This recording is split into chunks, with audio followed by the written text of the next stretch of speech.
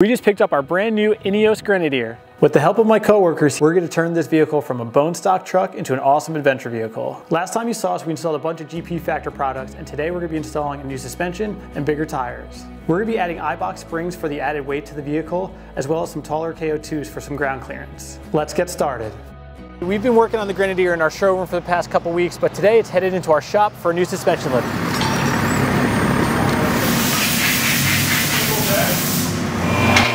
Grenadier is up in the lift. I'm here with Dave. Dave is going to be doing the suspension lift. I feel like it's going to be pretty much just like a Jeep, solid axle, so it's going to be pretty straightforward.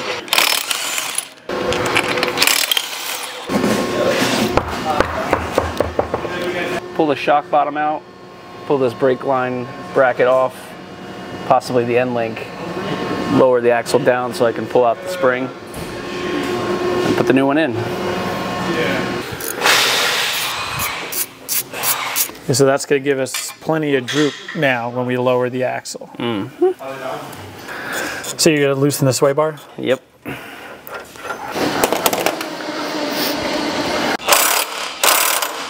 Oh yeah.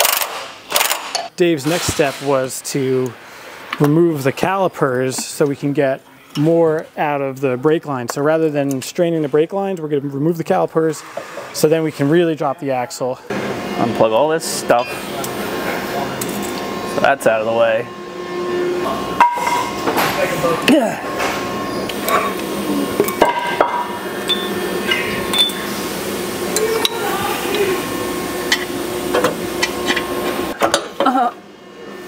Shoo!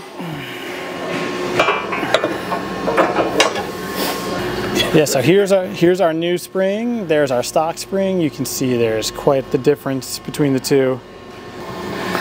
Come on. Oh boy. Come this way. Okay.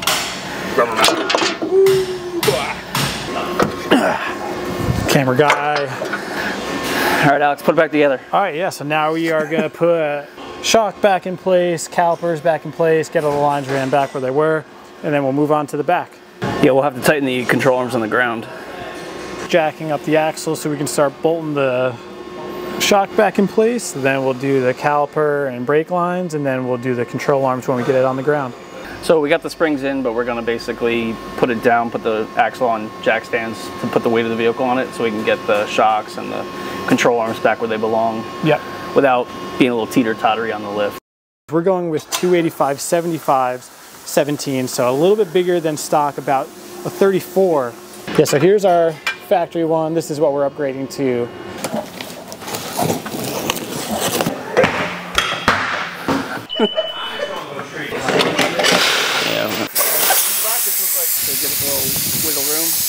Bump up the tire size just a bit to complement the lift and get this Grenadier sitting pretty. We getting there. I got no tension. Yeah,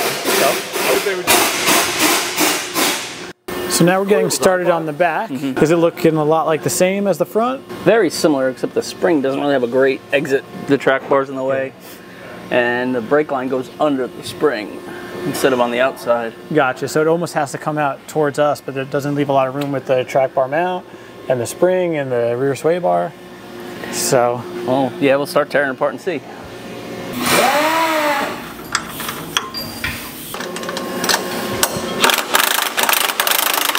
right now we're going to try to give some relief to the brake line. So we're going to loosen the brake lines, we're going to loosen the brackets for them so that they're not under any tension, because we're going to need as much slack as we can get to get these springs out.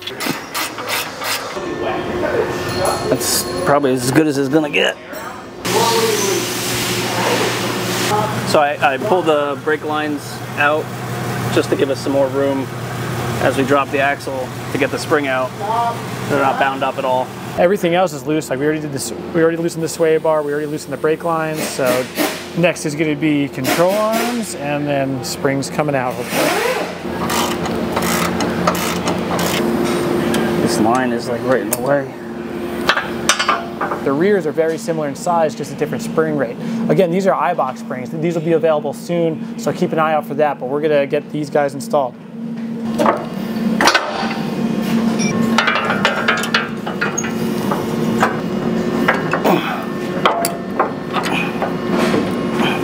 Just pull down on the, oh, never mind.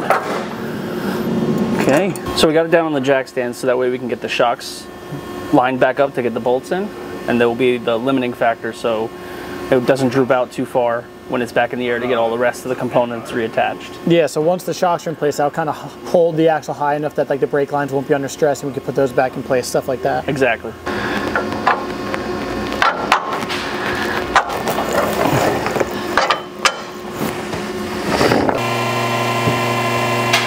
So now we're just getting everything back together. I'm just putting the brakes back on.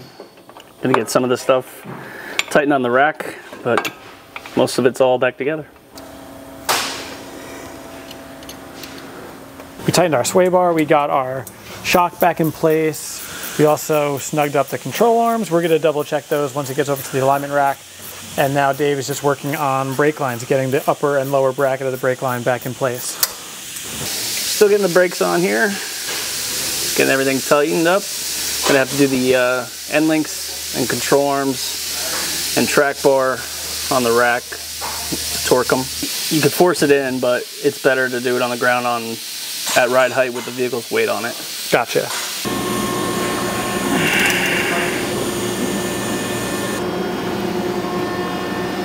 Just about done. Now I have to put the wheels on and get her on the ground. It wasn't bad, just you had to do a little bit more disassembly than we initially expected, so it's not terrible, just a little longer of a process.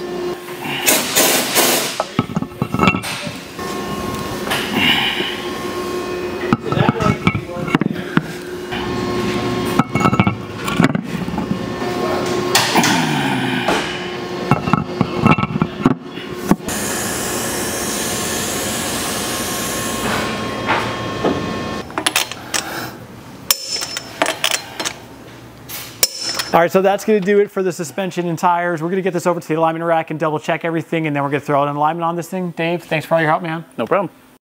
So we're gonna get the alignment heads on it, get it up in the air, and retorque all the arms since it just got new springs in, and get it lined up. So these are our alignment heads. Put them on the wheels, get them centered up. They show our camber, caster angles, toe angles, ride height, and wheelbase.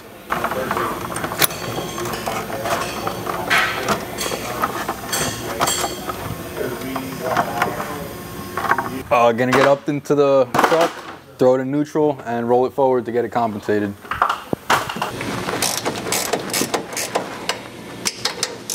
So first thing we did was come to the back of the truck, set the pinion angle, make sure we had a good driveline angle so we have no vibrations going down the road.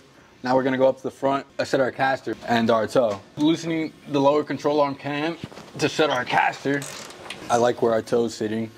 We're gonna go up to the truck, see where our steering wheel's at, and set our steering wheel straight. We're off a little bit to the right, so we're gonna go down and adjust that in the drag link.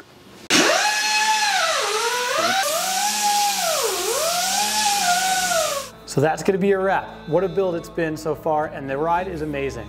So stay tuned, because the next time you see this truck, we're going in a whole different direction. Hit that subscribe button, and we'll see you in the next one.